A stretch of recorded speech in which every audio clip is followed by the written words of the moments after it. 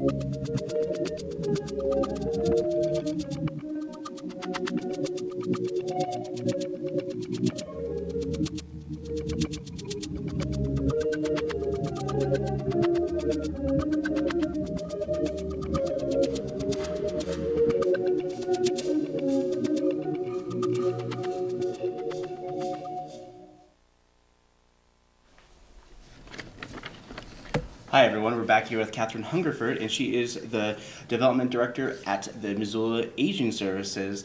They promote the independence, dignity, and health of aging adults and those who care for them. Boy, you know our mission so well, you bet. Maybe not word for word. Pretty close. Pretty close. Yeah. All right, so we're talking about giving trees. We are, yes. This is really nice because this is the kind of tree that you guys can see at many of the locations. I believe you guys do it at Stockman Bank.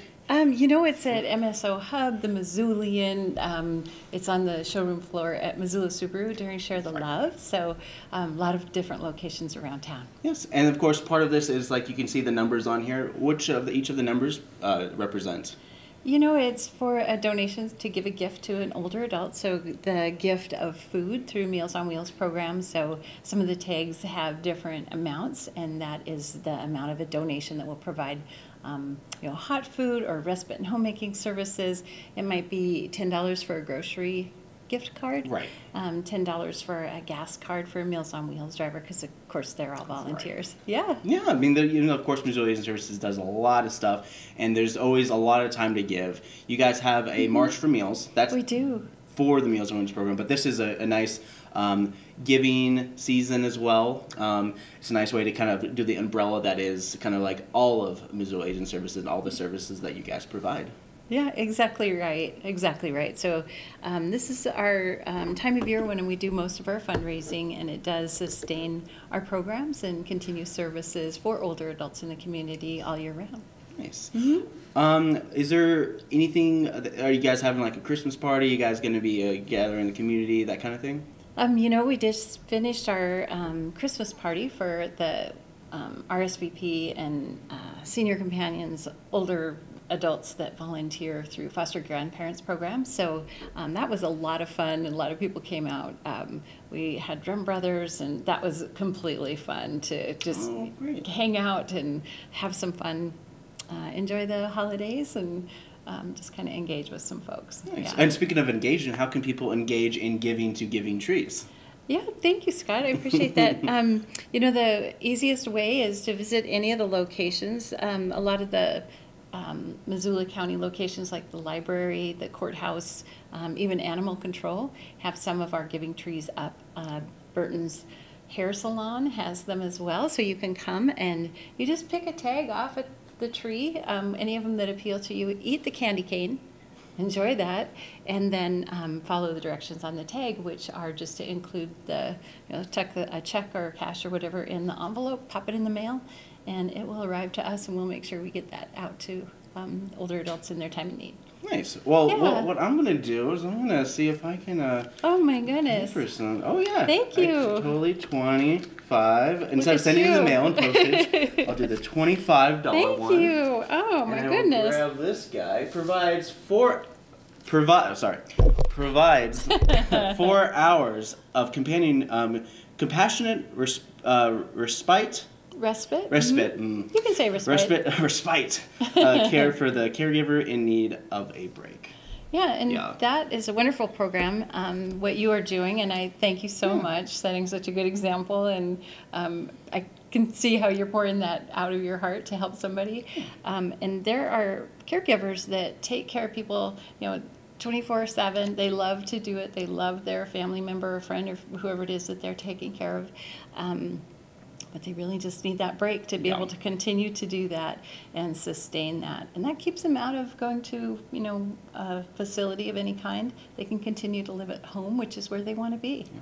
Thank you. Yeah. Wow. Thanks. Just made my day, made my holiday season. Thank you. Very generous of you.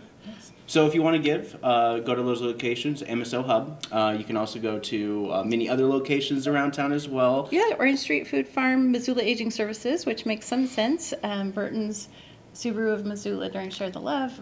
Lots of programs and places. And of course, you can go to our website at any time, type in Giving Trees, and that will draw up more information. Yep, MissoulaAgingServices.org, all one word. That's right. And what is your guys' number? We are at 728-7682.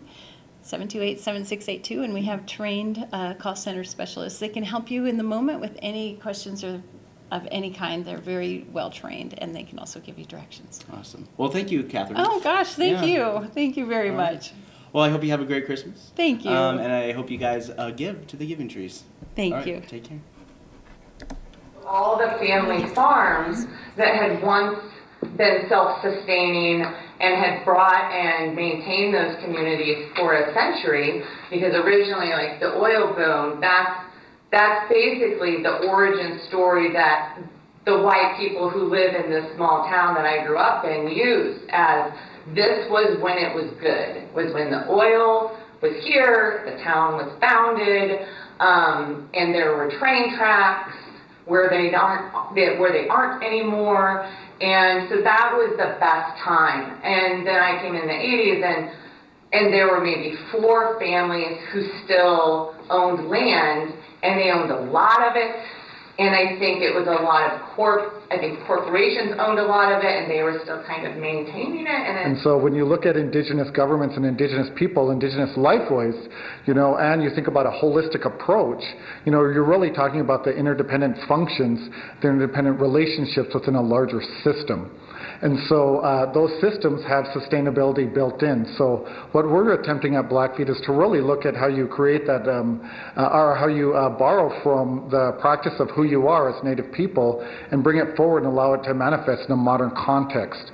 So when we think about natural resource management, land management, all of those things, right, indigenous people's lifeways have sustainability already built in. And it's about 15,000 years of tried and true methodologies, right? And so we really need to be considering that, and so we want to look at traditional ecological knowledge and how we utilize Western science to substantiate that and not the other way around. I tossed the snow up into the air for the dog to bite because her joy was insatiable, and the moonlight made scatter shadows that would kick out and fade. The neighbor was trying to go somewhere. The car tires spun peacock plumes of snow before catching tread, and the engines revving cracks of silence. But the was swallowed into echo as the car's back end swung out in thick slaloms onto the road. I stood still in the cold to feel the heat in my coat, to feel the snow's small dapples on my hot neck, to feel my breath heavy and alive with work, and to pray again my prayer to the past. Please, I asked the sky and the thin, cold air, please let his death have been like this, like thick snow falling, the kind that whispers, shh, quiet now, the kind that catches your breath, that startles you up out of yourself with its beauty.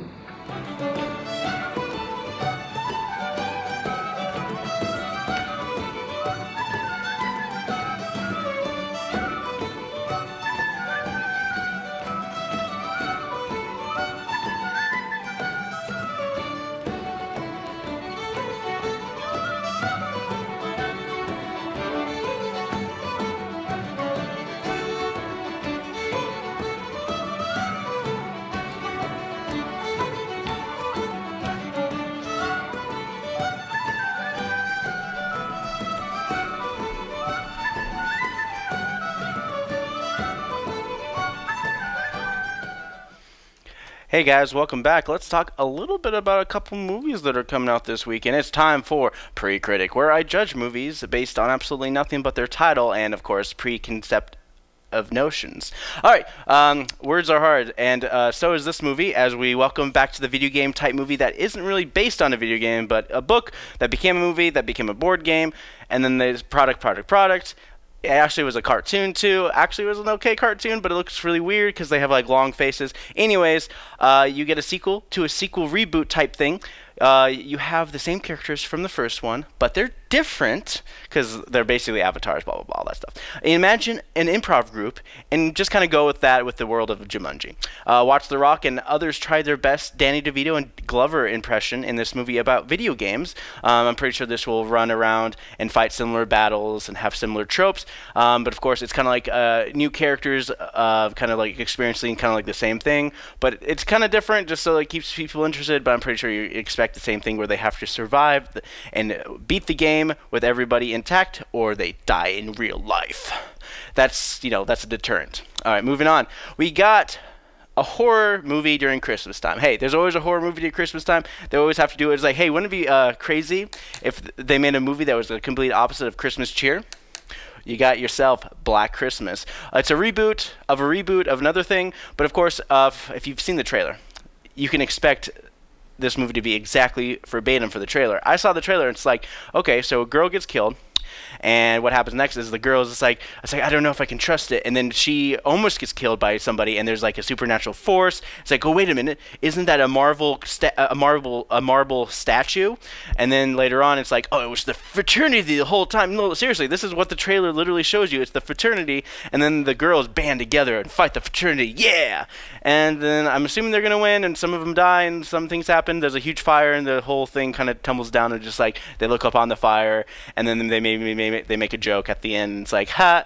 Now everything's cool. There you go. There's your movie. Moving on, we got Richard Jewell. From Clint Eastwood comes an unsung hero who became a scapegoat for the U.S. government and the Summer Olympics of 1996, Atlanta, Georgia.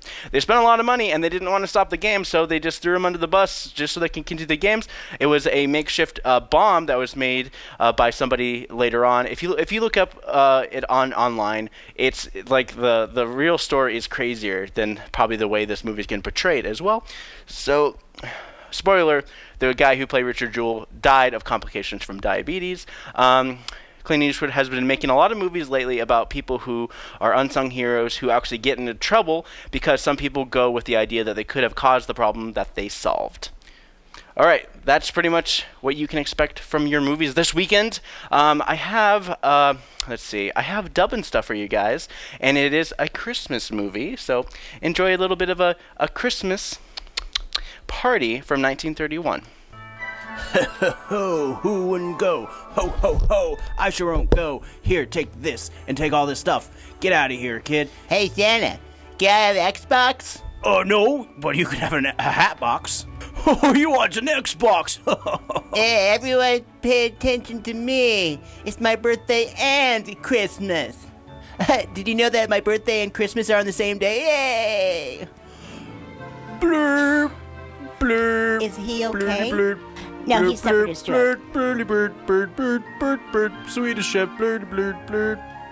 All right, only 549 to go. Here you go, sir. Plenty of mashed potatoes to mash.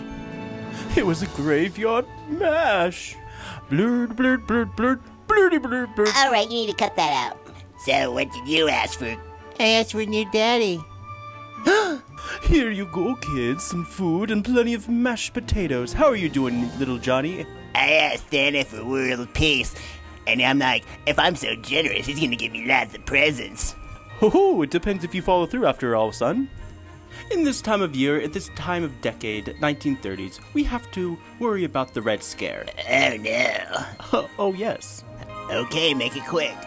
Oh, well, if you're gonna be rude about it, then I'm just gonna walk away. See you later, kid. Well, hello there, girls. Who wants some hearty eggnog? This eggnog's off the easy. Go easy with this eggnog. You better watch your figure. What's the matter with you? Check out this. I learned this from my morning hot yoga class. It's like regular yoga, but hot. It helps you burn all sorts of calories. What are you trying to say? Hey, kid, want some buns? Yeah, sure. Oh! Ow! Oh, come on, it's not that hot. Oh! My fragile ego. Looks like you're ready for dessert. I'm not done with that. Here, let me take your food too as well. Come on now. I'm not happy. Hey, excuse me, I want to talk to you about something. Yes? Have you heard about this new timeshare option? What? Well, it's like a pay share for a house. Oh no, why would I share a house? Here, have some holiday cheer. And a little bit of this, and a little bit of that. Take that, and that. Do you want to hear about timeshare? No, not really. And so, the children of Hollywood would eat a feast of kings. Or queens. The reality of the new year ahead of them as they celebrate before the crippling debt that they put on their parents for the holidays. But it's not their fault that they are spoiled.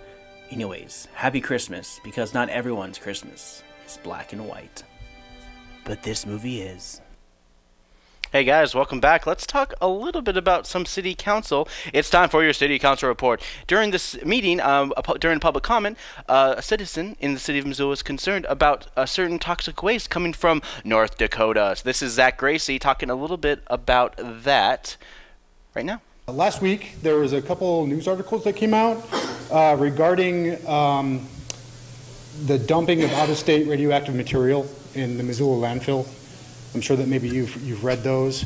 And while the articles did state that Missoula has not yet started accepting any of the fracking waste from North Dakota, it appears that the permits are in place and the glass flame systems that are required for the dumping of the waste is there.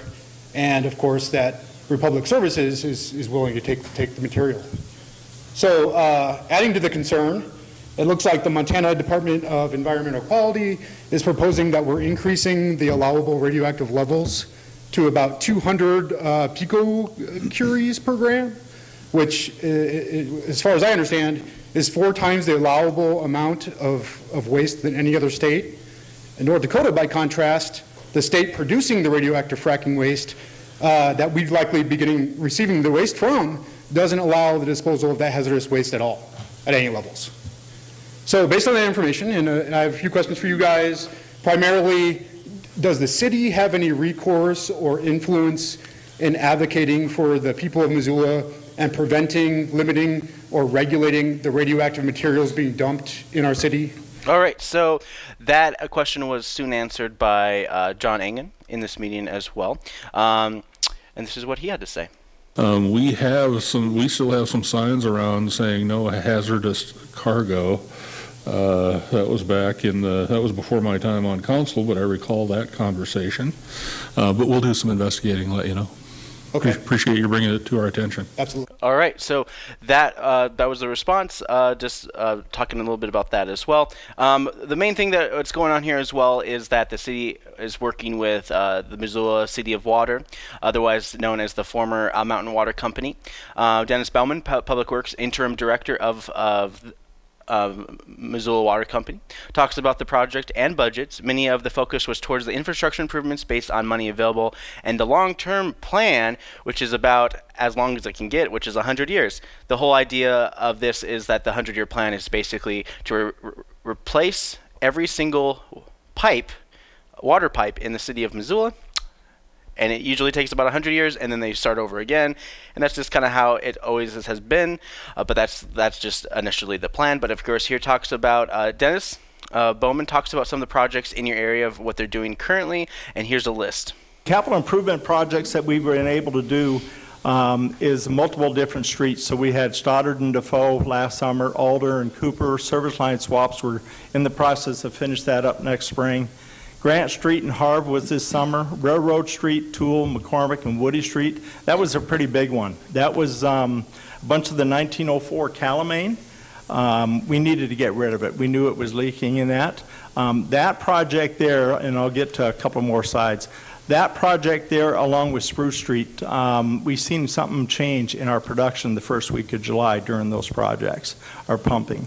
All right, so Richard Bowman continues on to talk a little bit more about this. Many projects were not in consideration when the old owners were running Mountain Water. A lot of times it was the whole concept of Band-Aids and fixing things as they break. But with this, the leakage of the water system was blatantly ignored, which is why the city of Missoula went into eminent domain with the condemnation of the water company. Now it's a public service. Many years later, a lot of legal stuff. So far, the city has upgraded up to 3 miles of water mains out of the 135 miles in the city of Missoula.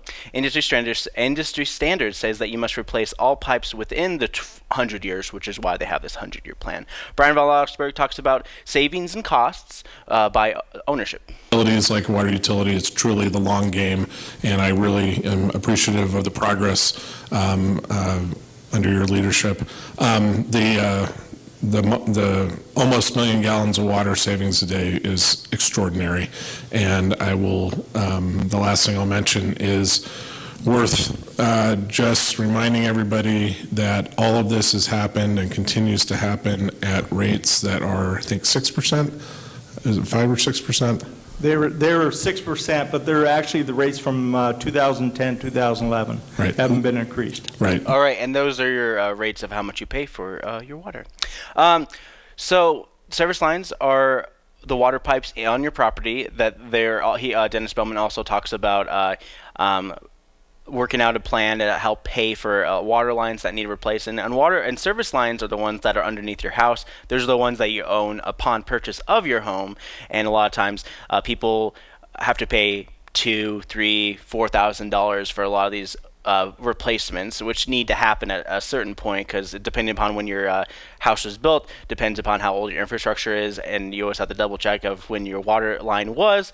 But they have a pay schedule where it actually goes into help paying for your house, so it's not a huge compounding interest for paying for a service line replacement for water main access. So that's what they talked about that. John Engen talks about a grant that is helping people who suffer from chronic homelessness.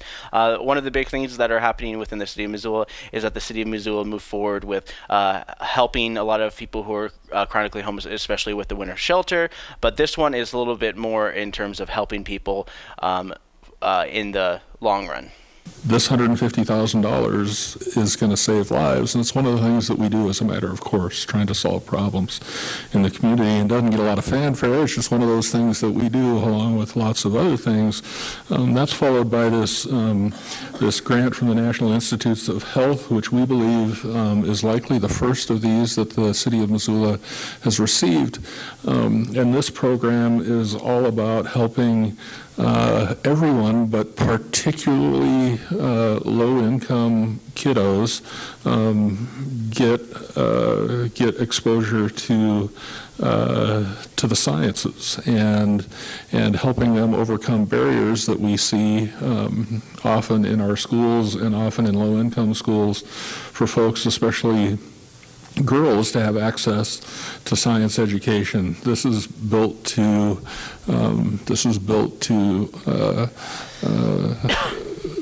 entice and excite and show kiddos the possibilities so that their lives can get better.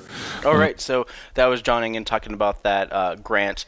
The city is working with services that work with people with mental illness and addiction to help fill in those gaps that are often overlooked. Many of the city tries to work with people who want to get help, but a lot of times the Paul Varela Center only accepts a certain criteria of people, and as of more recently, a lot of the citizens of Missoula want to help those people who are dealing with addiction, abuse, and all that stuff. So that's a wonderful thing. But that's how I wanted to end the city council meeting, but that's not how I end the city council report, because you got a whole bunch of committee meetings. One of the things that they talked about, I just wanted to talk a little bit more about before I move on to the next topic, is that Higgins Street bridge project update. So they're not replacing the bridge, it's an updated bridge where they keep the bones, but they replace basically the surface. They're going to do it how they did in Madison, where they do half of the bridge at one section and then they work on the other half the next time.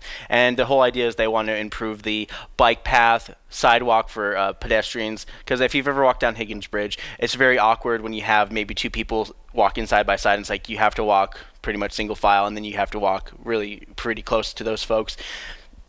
But one of the biggest things that they are trying to work on was access, and ADA, Americans with Disabilities Act, to provide access with people who have disabilities to be able to get to Karis Park without having to go all the way around to a couple of the access points near Tamarack, and of course further up to the access to the Best Reed Park.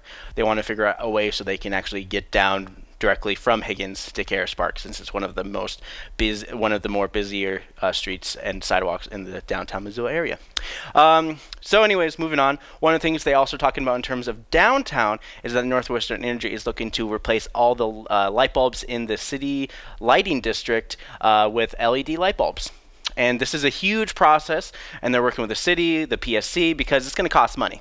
And they're just trying to figure out a way how it's going to cost money, but they're going at this at a way so they're telling the City of Missoula that we're going to be saving money with LED lights, and this is what they have to say. This is Northwestern Energy, Rick Edwards, telling us why they are switching to LEDs. First and foremost, energy savings. You know, obviously with the LEDs, there's tremendous energy savings, maintenance opportunities, all of those sorts of things. Secondly, many of the distributors are no longer or are getting away from providing high-pressure sodium lights. So that's another reason or impetus for us to move forward. So I'm going to spend a little bit of time, talk about the project, highlight some of the things that Blaine already talked about. Then I'm going to focus on what's going on directly in Missoula. All right, so basically what's directly going on in Missoula is that they want to replace, let's see, how many lights are they trying to replace? They want to replace upwards to 1,800 streetlights in the downtown area with about 600 streetlights in the county area. So far, the numbers in savings from what their presentation said, that they want to save up to $79,000 a year, which is 718,000 less kilowatts per hour per year, which is also about 2,000 kilowatts per day, or if you want to do it in more averages, about 82 kilowatts of energy per hour less. With this, they're basically it's going to be basically saving $9 an hour for lighting. That's I kind of did the math on that. The city would charge upwards of change the 1800s. Sarah Norcart, the lawyers from Northwest Energy, talks about the rates and stuff with the Public Service Commission. So this is you know, when there's ever a big change or anything kind of like adjusting like that, a lot of times the rates have to change to help reflect how much they're paying for this. And they're going to be doing this as a 4-year project to replace these light bulbs with LED light bulbs. This is a replacement project. This isn't as they're replacing it with LED lights as the light bulbs break. This is more just like they're actually moving forward with replacing them. So this is Sarah Norcart on this. Let's say, you know, 50% complete, we'd have about 12 million that would go into rates that customers would be paying. All street lighting customers would be paying. But at the same time, they're also not paying as we move forward with the rest of the project. They wouldn't be paying for that other 12 million until we went back before the Public Service Commission. Brian? All right, so yeah, that's basically what they're going to be doing, paying. But of course, the Public Service Commission is the one that regulates how much ratepayers pay. Like this kind of projects, they have to get approval from the PSC. And it's like, hey, we want to replace all these light bulbs with LEDs. It's like, okay, how much is this going to cost? It's like, how much is it going to cost the ratepayers? And then they determine whether or not it's too much, too little. And there's a lot of lighting districts in the city of Missoula, so some of the lighting districts might not actually affect you directly, and some lighting districts might affect you, especially if you are working the downtown area, businesses downtown, property owners, that kind of stuff. Even like your neighborhoods, if you have a street light up there, that could cost as well, some of your neighbors as well. And it really just depends upon how much of the infrastructure, and if you live in a SLID, which is a special lighting, what's that called? SID is a special improvement district, so it's a special lighting improvement district. Sorry, I got to remember my acronyms. The rate increase for people inside the streetlights as they move forward. You could always double check your power bill to see if it falls under those lines of residential, mixed commercial areas, which could see your power bill go up as a result. But again, PSC has to give that approval to move forward on this. Sarah Norcart responds to concerns customers may have moving forward on this. So she's reflecting on this. But there are laws that control what we can charge customers, and it has to be just and reasonable in order for the commission to allow us to charge those rates. And there's another law that says we have to pursue the least cost resource. So we have a lot of overview of what we do, and we're always looking out for the best interest of customers and wanting to work with customers to ensure that they get the services they want, but also then we're complying with the law so that we can recover our costs from the Public Service Commission. So we'll want to continue to work in that regard with the communities that we serve. All right, so that was Northwest Energy on that. So far, the city moves forward with Northwest Energy and continues through this process. This is not approved, but they're looking at this. A lot of times they also mentioned during this meeting is that if you actually wanted to vote and get out of the special lighting districts, you can actually require 2/3 of your neighborhood or the people who are in the SLIDs to actually vote against this petition and basically be pulled out of the special lighting improvement district. Yep, and that's kind of how I want to leave it on as well. So, okay, moving on. This is the big thing. This is the big thing that's happening in the city of Missoula. This is, well, the next hot topic because, you know, like, this is kind of going on around the vein of just, like, bigger structures, development being built on in and around in neighborhoods. So, 4th 4th Street, just right next to Bridge Pizza. I don't know why I keep saying that. I'm hungry. Developers are looking to rezoning and vacating the right-of-way for a potential 48-unit complex that is being proposed. The developers have also mentioned that they haven't actually have an official plan what they're going to build, but this would actually allow for upwards up to 48-unit condo apartment mix. 75% would be condos, 25% would be rental apartments. So Nick Kaufman with WGM Group talks about the vision for this property. So the vision for the property was to provide housing downtown for a diverse population. People that want amenities of downtown without having to drive downtown, continuity between the residents in this location and the activities in downtown, walking access to neighborhoods. This is a hub of several different neighborhoods in Missoula. Being able to get to U of M, trails, downtown, and even get on the Milwaukee Trail, which take you all the way to Southgate Mall and now all the way to Hamilton if you really want to go that far. 75% condominiums, 25% apartments, about 48 units with a parking garage. And we hope this project actually improves neighborhood connectivity. So there's a bunch of community policy out there. Our Missoula City Growth Policy adopted in 2016. All right, so, you know, a place called home, our Missoula, that kind of stuff. That was one of the biggest pushes to help assess the community need. But here's the one thing that a lot of people are kind of forgetting is that the University Neighborhood District proposed an overlay of a design standards for their university neighborhoods. And the 4th Street area also falls along those lines. And part of this vision for moving forward is that they're going to basically take out that overlay for being able to build this kind of thing. And a lot of community members are a bit concerned that the city is kind of changing what they put into place. So they're saying that, yeah, so this is Sam Duncan, and she wants to make sure that these units are affordable 10 years from now. Just because it's built for affordability doesn't mean it's going to be affordable later down the road. And this is what she had to say. If we're going to have 48 units and 10% of homeownership opportunities are going to be affordable or permanently affordable, this is 4 units out of a 48-unit development, and that to me seems insufficient. Moving on to number 6, which is speaking to, I think, avoiding an Airbnb fiasco. This, as it is written, still allows for people to have month-to-month renters and then kick them out to have daily rate Airbnbs for 2 months and then re-rent it. As someone who looks for affordable housing on Craigslist all the time, I can tell you this is really common. And so it seems insufficient, again, to allow this for 2 months. You're going to be then enabling homeowners or renters to continue to have this not sustainable housing for people who are renting in these spaces and are going to be kicked out.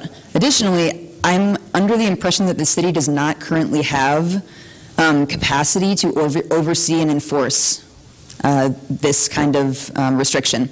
So that if you do have this only 2 months, can you do rentals under 30 days at a time? Who's going to keep track of that?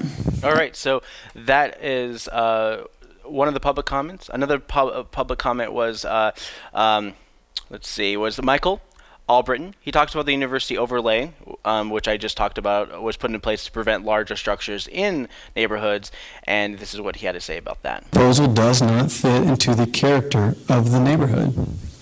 Let the development of these parcels take place under the existing zoning, under the existing neighborhood overlay that the neighborhood developed, and without the right-of-way vacation. This will still create a project that will have denser housing, that will fit into the neighborhood of the character. In an October 8th letter from MGM to Development Services, MGM states, this project will not be possible without the support of the community. Well, I have seen zero community support for this. If you look at the minutes from the planning board meeting, both written and oral, public comments were all opposed. If you look at today's public comments written in the agenda, they were also opposed. So I agree, the project should not go forward without the support of the community. All right, so that's what Michael Michael Albritton had to say about that. Many neighbors in the 4th Street area think that they can build something really neat without having to have a high-rise apartment condo complex. The public comment portion consisted of people calling out the city for not following university overlay system, which was put in place by the current city council members as well. And they want to figure out a way to match the aesthetic of the neighborhood without having that giant complex right there. This sounds familiar, because it's been done many, many different times within the city of Missoula as well. There's so many neighborhoods and so many areas have dealt with a similar situation when it comes to having large density apartments and low affordability. But then, like, at the same time, 4th Street, right next to downtown, apartments, condos, right there, that is prime real estate, plain and simple. And developers want to develop, but what happens after development is something that many of the citizens here in Missoula are really concerned about. So this is going to be moving forward to the public hearing portion of the December 16th meeting. Many comments against this claim that the city is hypocritical for allowing this rezoning and giving up the right of way. Anyways, you can always email or call your local government.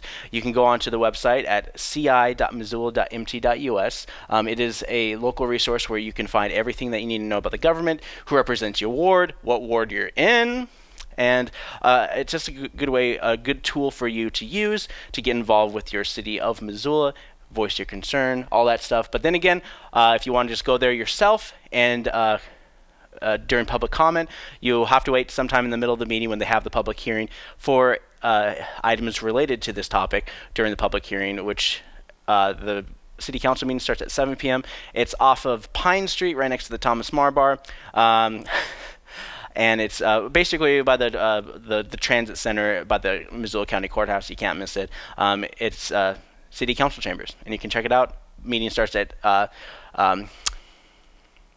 7 p.m. and it's the last meeting of the year. They're going to be the 16th, and then of course the week after, it's the 2 days before Christmas, and then the week after that, it's 2 days before New Year's, and it's also the 5th Monday of the month. So a lot of times what the city is going to be doing is going to be taking off the next 2 Mondays. Next Monday is the last meeting of the year, and then starting in January, there's going to be some new city council members happening at the city of Missoula as well. Of course, I did want to talk a little bit about admin and finance. They talked about all the days off in 2020. Typically, federal holidays, 5th Mondays of the month are usually taken off. And this year, they wanted to have a bonus Monday off or bonus week off for the spring break, which is March 16th through the 20th. Of course, this the schedule shall be released of 2020. They'll probably we'll talk a little bit more about this during the consent agenda on Monday. That pretty much does it for your meetings this week. A big chunk of city council committee meetings talked a lot about this 40-unit condo apartment complex off of 4th Street. Next week, like I said, last meeting of the city week, I'm kind of going off the notes as well. So without further ado, for more information, go to ci.missoula.mt.us for all your source of Missoula government. All right, cool. Let's talk a little bit about events, but before I go into events, I have another art clip for you guys, and this is a public art installation right next to Mountain Line. So if you go to the Mountain Line Transit Center in the downtown Missoula area and you check this out, you get a nice, you get to see some nice public art.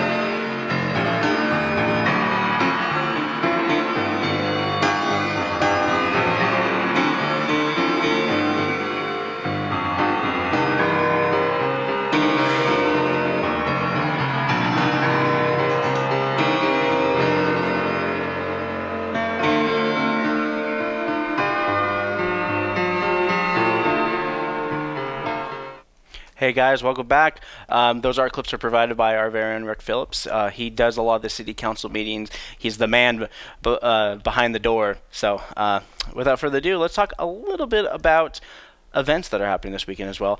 As always, the Missoula Public Library hosts Tiny Tales and Story Time, which is a great way for your kids who are 5 and under, who are just learning to read, to get them engaged with reading. Of course, if it's winter outside, all those indoor sports arenas, you got Mismo, you got Missoula Indoor Sports Arena, you got Roots Agro Sports Center, and you got Flying Squirrel. Many different fun options to keep your kids active this winter time. Hands-on science, get your brain active with the Spectrum Discovery Center. University of Montana Spectrum Discovery is a great place where all visitors of all ages are explored through science. They have engaging exhibits. They have a brand new exhibits where they really expand about watersheds and just really in depth with how the circulation of water. It's really cool. It's 812 Tool Avenue. It's $3.50 for anyone 4 and over, and if you're under 3, you get in free. Learn about all them systems that make up the Discovery Bench today, and their makerspace is Spirographs. Liberace Live. I don't know why I yelled. Sorry. It's the morning. It's too early. Asaph Adonai is portraying Liberace in the City of Missoula. If you've seen him around town, he's the piano man. Plays a song. He's the piano man, and he will during the Southgate Mall this holiday season. He's basically doing performances from noon to 4 p.m. every single weekday. You can check them out. Custom designed tucks by Rococo Bridal. They basically designed these tucks for him for free, using some of the material that they have that they've collected, and also, yeah. It's a wonderful. If you ever got a chance to look at any of them, I'm sure you should definitely check it out because he shared it on his YouTube, Facebook, and all that stuff. Asaph Adonai, Liberace. You can't miss it. Festival of Trees, Stockman Bank building, going on until Sunday. Stockman Bank, they'll have the Festival of Trees, and they will be part of designing and decorating the holiday tree at Stockman Bank. Well, yarns and watercolor back to the Missoula Public Library. It's a great way for you guys to stitch and crochet, or you just want to do some watercoloring. And it's from 12 to 1 p.m. Family fun time at the YMCA. It's some indoor fun with you and the family. $17 per family. And of course, if you're a member at the YMCA, it's free because you already pay your dues. Current dive-in movie. So how it's a pun on drive-in movies, but it's a dive-in movie because in Currents Aquatic Center, you're inside, you're in a pool, and you're going to be watching Toy Story 4 starting at 5 p.m. Actually, doors open at 5 p.m. Or you can go at 7:30 p.m. to catch up with Woody, Buzz Lightyear, and the rest of the gang. It's $4 per person. The dive-in movie features food and drinks available for purchase and have fun crafting stations. Purchase advance tickets at Currents Aquatic Center. Quantities are limited. The next dive-in movie is February 21st, 2020. So it's a very special thing. It doesn't happen too often. And one thing that doesn't happen too often, but it does, this is the 30th time it's happened in over 30 years, so it's an annual thing. Tuber Christmas, Southgate Mall. It's going to be, I thought they usually do it at the clock tower, but apparently it's going to be at Lucky's Court. It's a holiday unique tuba band. The 30th year, they're bringing holiday classics and sing-alongs and having all sorts of fun. Of course, there's the gay holiday soiree at the Zootown Arts Community Center. Zach is partnering with the Improver and Sovereign Court of the State of Montana and the Center, Missoula's LGBTQ Community Center, to host the annual gay holiday soiree in the new Zach showroom. The party starts off with a beer and wine cocktail hour from 7 to 8 p.m. Drag performances will be hitting the stage at 8 p.m. with curated music and dancing to follow. Saturday, you got the Missoula bird count to be determined. If you're interested in being a part of that, just wanted to flash up this email right here. If you want to be involved with that, you can contact Larry Weeks. Hey, if you're a bird watcher, this is the best place for you guys to go check out. It's bwsjeans@gmail.com. Yep. All right, let's minimize that. All right, cool. You got crafty fairs. You got all sorts of crafts and stuff. Clinton is going to be doing a crafts fair from 9 to 2 p.m. You got Lowell School is doing a hip-hop to raise money for their school, and it's from 10 a.m. to 4 p.m. Grey Wolf Casino is doing also crafts fair from 10 a.m. to 6 p.m. And those are some of your crafts fair happening this weekend. It's never too late. It's a great way to have some crafty fun and also come up with some nice gift baskets for those that you work with this winter. Charlie Brown Christmas live on stage, MCT Center for Performing Arts, starting at 10 a.m. Saturday, December 14th, Saturday, December 21st at 10 a.m., and Monday, December 23rd at 10 a.m. and 11:30 a.m. at MCT Center for Performing Arts. While this is going on, they also have the Musical happening at the MCT for Performing Arts, which also happens at 2 in the afternoon and 7:30 p.m. most nights from Thursday through Saturday. Sunday, they have an earlier night show at 6:30, so you might want to double check at mctinc.org for more information. MCAT Saturday Drop-ins every single Saturday. MCAT hosts a Saturday Drop-ins for kids who just like to make movies, make some stop animation, play with Legos. You know, it's just some fun, interactive environment for kids just to kind of come down here, create.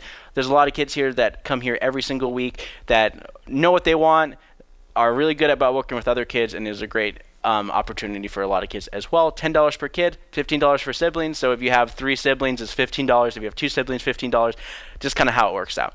All right, Enchanted Christmas Village, 9 Mile School is hosting a village with elf houses, craft vendors, soup and hot chocolate stations, trees and wreaths for sale, and so much more. The village is open from 1 to 5 p.m.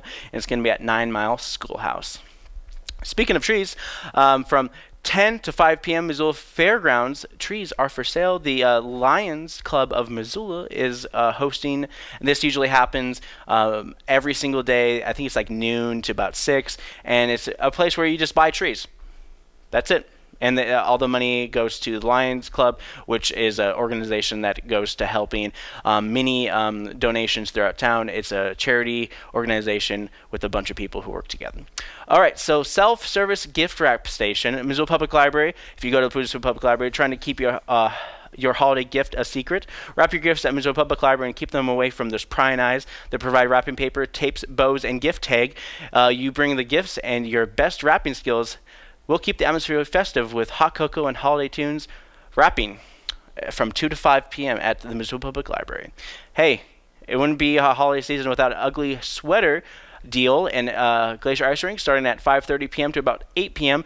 Bring your ugliest sweater. All skaters who wear holiday sweaters will receive a free hot chocolate coupon, and the wearers of the ugly sweater will win free skating passes or other prizes.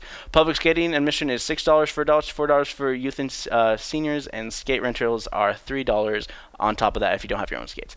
All right, so that pretty much does it for what I needed to talk about this weekend as well. I'm just going to kind of like maybe glimpse over MissoulaEvents.net where you guys can find more information about this as well.